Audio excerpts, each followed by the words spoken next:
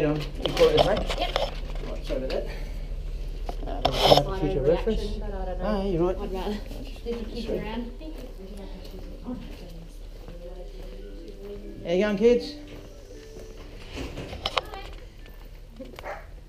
Oh, they've got lunch. Where do we go? So just out that door there.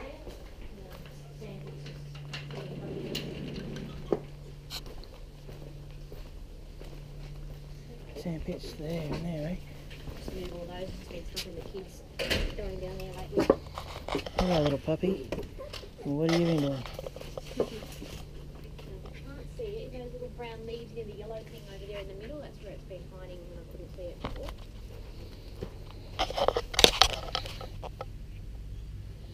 Snake playing and hiding in... Oh, It's tiny. that is straight out of the egg. Don't touch it yet. Oh, you want a photo natural? That's only just born.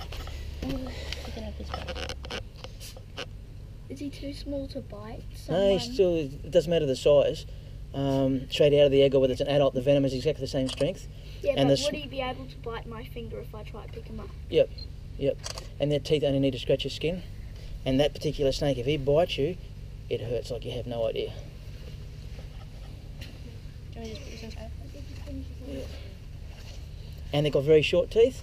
So what Brooke's doing now is you turn the bag inside out, she grabs it with that, and if he does get a grumpy bum and bite the bag, he's allowed to. Because the chances of him getting through to her skin are very, very slim, especially when he's as small as he is. See the yellow things in his eyes? That's why he's called a yellow face whip. It's cute, isn't he? So there's probably a few more around here.